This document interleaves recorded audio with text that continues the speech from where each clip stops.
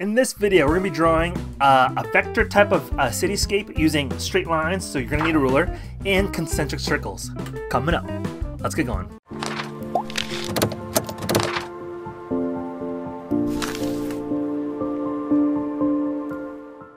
Alright, so what we're going to do is you need a sheet of paper just like this, you need a pencil, and if you want to have a marker you can, and a ruler. Ruler is very important. Now with that said, the colors that you need are warm colors such as yellow, orange, and red, and you need some cool colors such as green, purple, and blue. So what we're going to do is we're going to hold our paper horizontally just like this, and then we're going to evenly place odd, or differently height buildings. Now, in order to do these buildings, you're just going to draw one line. Let me explain. So what I'm going to do is maybe I'll do a line right here. And I'm going to do my next one maybe right here. Maybe this will be really short. Maybe I'll make one really tall. And maybe I'll make one really short again, or maybe different heights. And then this one will be my tallest one. So I'm going to make this one all the way up here. Just like so. And then maybe another one right there. So about 5 or 6 lines. I did 1, 2, 3, 4, 5, 6. I did 6, and it fits really good on my paper. Now, we'll do the concentric circles later. I'll explain what those are in a little bit. Now, in order to make these into buildings, I'm going to be doing something very specific with the tops of them. Now, before I do that, I'm noticing that you guys can't see the pencil lines really right away. So I'm going to go directly with Sharpie. Now, you don't have to do Sharpie because I don't want you guys to worry about starting over on a new sheet of paper. So if you need to erase, go ahead. But I'm going to do this in marker. That way it's easier to see on video. Alright, now when it comes to the triangles on top to make sure the buildings are three-dimensional, I'm going to show you something what not to do using this other side of the paper. So I'm going to use a blank sheet. Maybe I'll just flip it over here. Okay, here we go. Now, when it comes to making three-dimensional buildings, there's a wrong way and there is a good way. Now, the bad way, okay, is making sure that the triangles are very nice and pointy like that. You don't want that to happen, and I'll show you why. But for the good way, you want the arrows to be nice and wide, and you'll see what happens. So if I bring down these sides of the triangle, like this and like this, the building looks like you're looking too far down below, like a worm's eye view, and you don't want that to happen. You want it to make it look like it's still three-dimensional, but a little more higher up. So if I bring these arrows down, the building looks a lot better. So now I can add windows, I can add a door down below, etc. Now, again, wide arrow is better. Narrow arrow is a lot worse. So what I'm going to do is I'm going to use that technique on these arrows over here. So what I'm going to do, I'm going to add some arrows using my ruler. I'm going to start with the bottom one first, or shortest one. And again, they can go long like this, or they can be nice and short, like that. So it doesn't matter the length. Just make sure you don't collide with another one, or another vertical line. So maybe this one will go only up to here. This one will go there. So I'm just going to do this side since my ruler is facing this direction. And then I will go back and do more a little bit. Maybe this one will go like this. And maybe I'll go this one off the page completely. Ta-da! Alright, in order to make them into buildings, you don't want to start off with the tallest building first. That's bad. I'll explain that in a little bit. You want to start off with the smallest building, like this. So I'm going to start off with my smallest arrow. So my first building is done. My next tallest building is either this one or this one. I'm going to pick this one right here. Again, using a ruler. 2 buildings done. Now here comes the part where I mentioned that it's very important that you do the smallest buildings first. The reason why we do the smallest buildings first is because you're not going to have an issue right here, but you're going to have an issue on the next line because there's a building in the way. So you want to make sure you stop where that shortest building is so it looks like it's behind. Now you see what happens when you do the tallest buildings first. So that's the only reason why you don't want to do that. So again, next tallest building is this one. I should have no issues. Next one is this one. So I do have issues on both sides, so I have to stop early. This one right here, you gotta stop early. See? That's why we do short to tallest. Now for this one, I'm gonna do something special. I'm gonna add more arrows on the bottom, just like this. And then, if I just start on the bottom like this, I could just bring it down, again, smallest one first, and then the top one, just like this. So now this one can kind of mimic the Sears Tower, just like that. It's pretty cool, huh? And if you want to add antennas, you can. But before we do that, we want to add some more buildings. If you want to add more buildings, you can. It's very simple how to add more. All we gotta do is add more arrows. So if I just add more random lines here and there, so maybe one right here, maybe one right here, maybe one right here. What I just did is I just added more buildings, and I'll show you guys how to do that. So all I gotta do is add the arrows on top. So here I go. Arrow. This one's gotta stop right there. This one can probably go all the way. This one can go off the page. And I can do the other sides. Here we go. Here we go. This one can probably stop at that tall building right there. This one can probably go this way. And this one can probably go all the way off the page. All right, now all I gotta do is finish off the buildings that I couldn't. Right here, there, and I think I have one more line. Actually, let's make this a little bit longer so it's not meeting up with the other one. All right, there we go. All right, I have my buildings. It covers the majority of the bottom. If you want to add windows, you can. All right, now what I'm going to do is add a concentric circle to resemble either a moon or resemble a sun. So I'm going to add my circle on top. Now, if you want to have something to trace with, I don't at the moment because I don't have any small circles right now. I thought I had a circle tracer somewhere. But if you don't, you could do what you could do what I'm about to do is I'm just going to freehand it. There you go. All right, so that's gonna be my center. I'm gonna do is concentric circles. Now, what concentric circles are circles that have the same center point. So if I did circles like right beside it, they don't have the same center. However, if I just do circles like the Ripple project, just like this, they're sharing the same middle. All I gotta do is make them larger and make sure that they're evenly spaced apart. You don't want them too close together because it's gonna be harder to color. And you don't want them to be too far apart because there's going to be a big block of color later on. Now again, if you hit the buildings, all you gotta do is pretend to go behind them, just like so, and then continue on like nothing happened. See?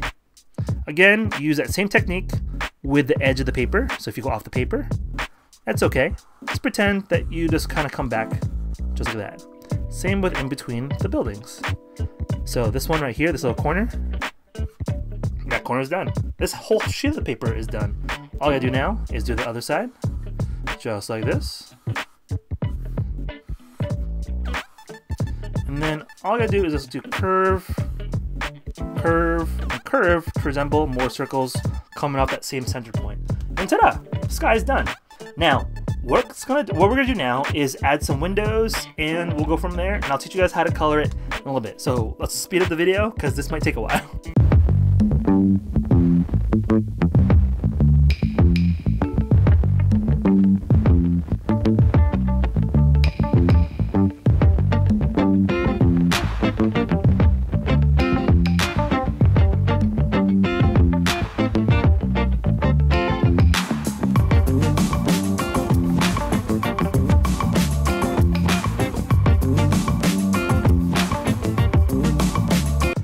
Okay, I'm gonna be done with Windows for now. I could keep going, but I don't want to waste too much of your time and the video will be too long. So what I'm gonna do now is talk about how to color this project. Now, what you're gonna need is warm colors and cool colors. Warm colors is gonna give you more of a daytime scene in the sky.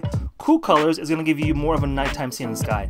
However, whatever you choose for the sky will be the opposite for the buildings. So again, if you choose a nighttime sky with cool colors, your buildings are going to be warm. So your buildings are going to be yellow, orange, and red. However, if you choose a warm sky, kind of like a sunset, so yellow, orange, and red in the sky, then your buildings will be the opposite of that, which is cool colors. So your buildings will be purple, green, and blue. So you want to choose which one you like. I don't have an example right now. Maybe I'll post one here and here. If I don't, I apologize, but I'll try to do my best to try to find one online. But what I'm going to do is I'm going to make sure I have these colors at hand. So what I'm going to do, I'm going to start off with the sky first. That way I don't smudge what I'm going to be doing right here because I don't want to go this direction. I am righty. So I'm going to make sure I go from top left to bottom right. That way I don't smudge anything. So what I'm going to do is I think I'm going to choose to do the sky a darker color. So I'm going to do cool colors instead. So I'm going to pick my blue. I'm going to pick my purple. And I'm going to pick my green right here. If I can find my green. Let's do a darker green. Is this dark green? That's not dark green. Where's my dark green? Oh, here it is. Alright, so here's the three colors I'm going to be using for my sky. I'm gonna do blue to resemble my centerpiece, and if you want to add a little bit of highlight to resemble kind of like a lighter moon of some sort, you can, or if you want to leave it white, you can.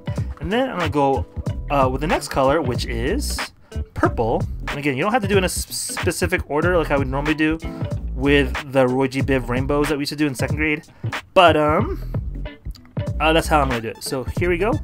Here's my purple, and it's small enough for me to do a circle technique of coloring. The next one I'm gonna do is green, and it's still small enough for me to do the circle technique of coloring. Alright, just gotta be super careful when I'm coloring this. I don't want to mess up. If I mess up, it's okay. It's always okay to mess up, guys. But it's an example for you guys, so I don't want to mess up. Alright, the circles are going to be way too large for me to do the circle technique of coloring. So I'm going to do the half circle technique of coloring. Alright, so my next color is going to be blue. So I'm going to color these in sections now, because I don't have enough space to go one side. Alright, so you're just going to keep going until the whole sky is done. Now, before we get started, and before you keep going, I do have a little trick for you guys to make it a little bit easier for you guys to see which color is which. And it's this. So what I'm going to do, so I don't mess up, because I've seen people do like back-to-back with the same color, what I like to do is I have to mark off how many steps I need to go in order to do the next color. So I'm going to I'm going to count off 2. So 1, 2, so this one's going to be blue. 1, 2, so this one's going to be blue. 1, 2, so this section and this section right here is going to be blue. 1, 2, so this section's going to be blue. 1, 2. This section right here is going to be blue, and this section's going to be here right blue. I might as well color it while I'm here. Alright, so does everyone see how that's going to make your life a little bit easier? Just by marking it off. So next one after that is purple. So I'm going to mark off this section purple. I might as well just do it like that. This part above the blue, so this section right here is purple as well. Okay, there is no blue right there. So there's a purple in this section right here. Purple right here, and there's purple right here. And for green, green is pretty simple. It's everything else. So there's green right here, green right there, there's green right here, green right there, and then there's green at the very end. Alright, so what I just did was I just mapped out what the sky's going to look like, and now I can just go back with just one color, and I can just fill out what I did. So it's kind of like color by number, but instead you're kind of marking it yourself. So this might take a while, so if I have to fast forward the video, I will do it right now.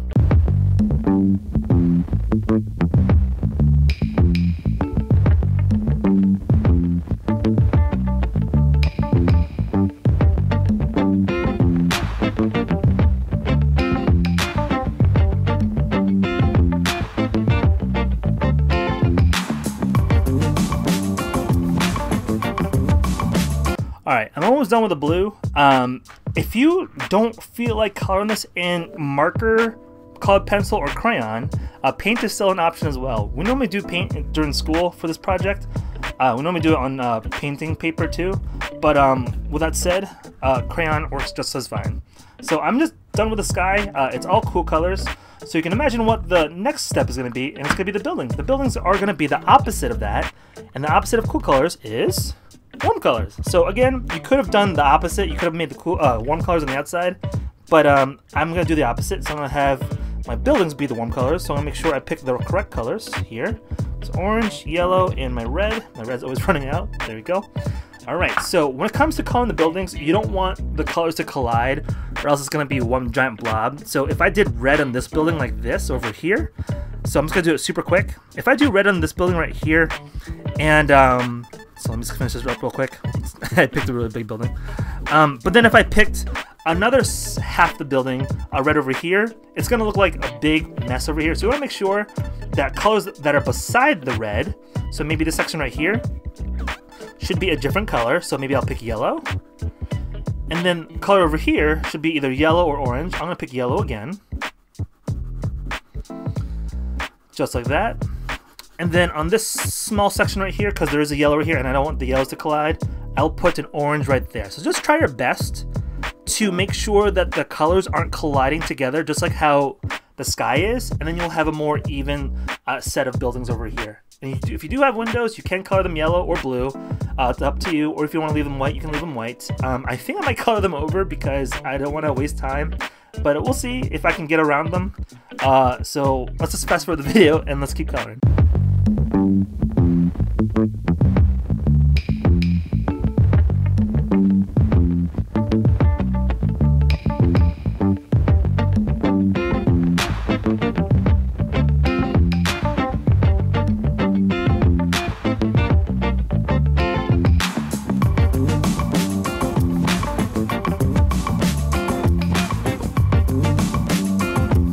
I'm almost done, so I'm just going to start framing out for you guys so that way it's easier to see.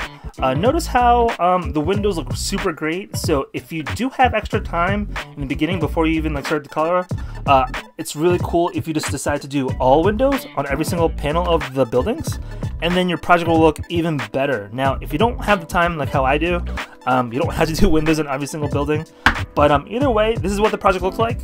I wish I had a picture to show you right here or right here to show you what it looks like if it was opposite, but if I do, then I'll show you. But anyways, I hope you guys enjoyed this lesson. I'm sure I did, and I'll see you guys in the next video. Bye-bye.